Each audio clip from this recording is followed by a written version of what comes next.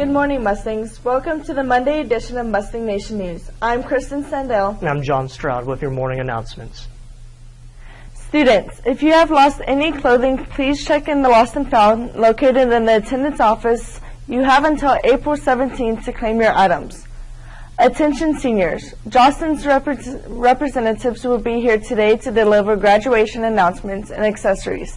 They will be under the dome from 10 to 4:30. Lifeguard classes will begin today. You must be 15 years old. The class will meet daily after school at 4 p.m. The cost of the class is $100.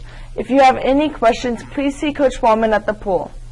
Laptop turn and procedures have been posted on Schoology. Please familiarize yourself with what you need to do before you turn in date.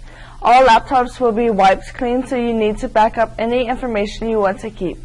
Seniors, you will be emailed information on purchasing your laptop. Now to John for sports. The Lady Mustang softball team traveled to Greenwood Friday. The girls lost a tough battle with a score of 5-4. The Mustangs baseball team played home Friday against Greenwood. The guys put up a fight but got the short end of the stick with a score of 5-4.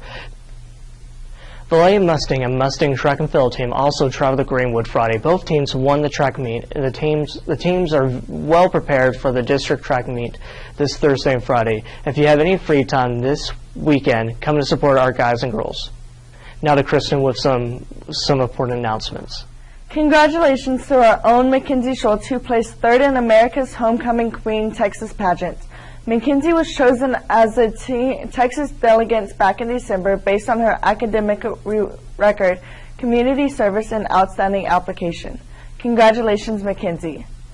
Congratulations also goes out to our student council who won 2015-2016 State President's School, Outstanding Pride and Patriotism Program, Outstanding Community Service Program, Outstanding Energy and Environment Program, and Outstanding Drug, Alcohol Safety and Health Program. All of this also earned them the sweepstakes. Great job, Suco. Now to John with the quote of the day. Be selective in your battles. Sometimes peace is better than being right. That wraps up today's announcements. I'm Kristen Sandell. I'm John Stroud with your Mustang Nation News. And you just got a hood full.